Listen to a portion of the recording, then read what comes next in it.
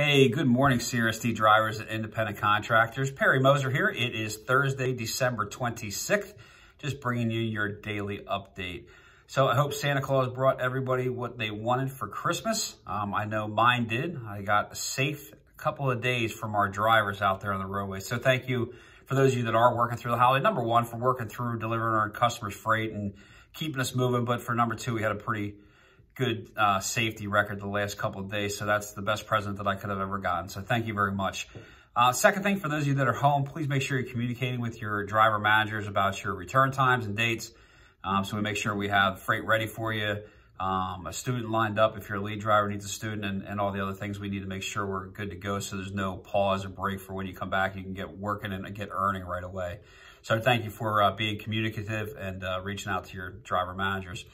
The last thing I have for this week is really weather coming across the country, starting, believe it or not, in Southern California, with the I-5 being a mess right now, and coming across the country. So beware of the shutdowns, and certainly pay attention to the weather, as it's a goofy weather pattern.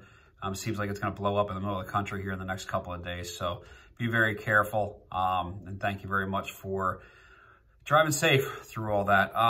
Last thing for everybody is payroll. Again, had a lot of questions yesterday. Where's the settlements? Where's the preview on the portal? Again, I mentioned it a couple of times last week, but there was no preview period this week. Payroll will still come out on Friday as normal, and settlements as well.